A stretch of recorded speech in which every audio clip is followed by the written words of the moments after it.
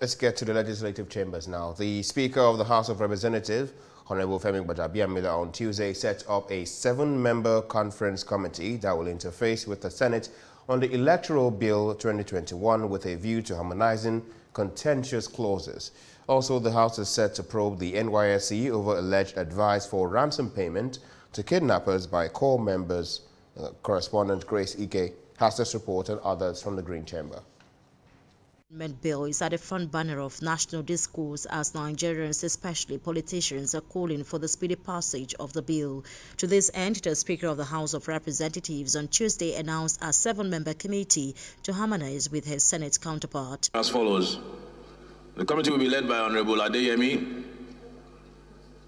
Honorable Faleke, Honorable Azubogu, Honorable Kalambina, Honorable Blessing, Onu, Honorable Aisha Duku, and Honorable Idem for South-South.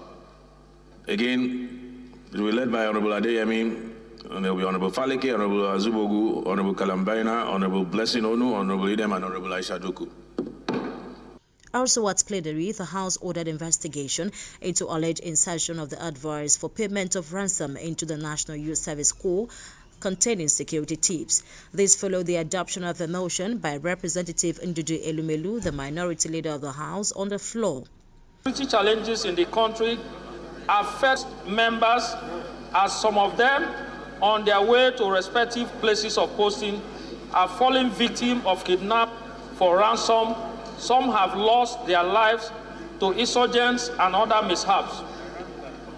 The House is concerned that in the last few days, reports have surfaced with the picture evidence of an embarrassing provision under Section 8E, Section 65E of the NYC Security Tips pamphlet. Another important motion that was considered was the issue of bad roads and bridges in the country as a result of rainfall.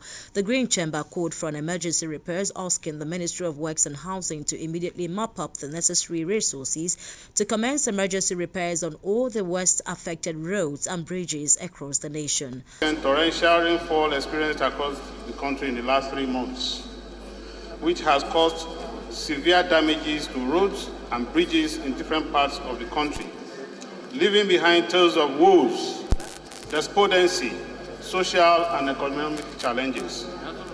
Aware that